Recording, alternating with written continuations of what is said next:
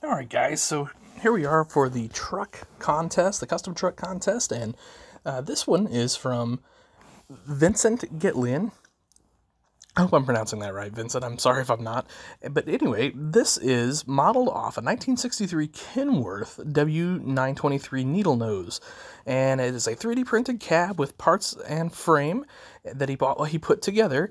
It is pulling a 43-foot Wilson hopper bottom. He built the set about a year ago, and he is rightfully very proud of this.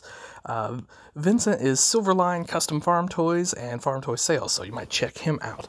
So we're just going to kind of go through some pictures here and look at this beautiful truck. I really appreciate you sharing that with us there, Vincent. This is wonderful. This is really neat.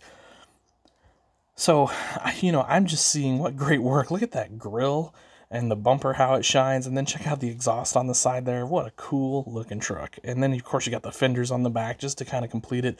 The paint scheme is really neat. It actually reminds me of a good friend of mine who has a very old pickup truck with basically this exact paint scheme. And we see there, we've got the American flag detail on the back, as well as the headache rack with chains. Just what a nice custom. Who wouldn't want this in their collection? This is really cool.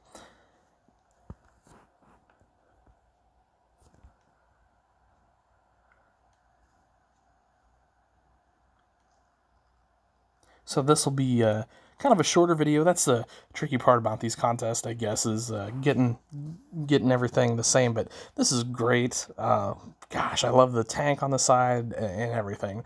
Great job, Vincent. Thank you for sharing with us, and I hope everybody enjoyed this. Be sure to check out Vincent and the other videos in the truck contest. All right, thanks, guys.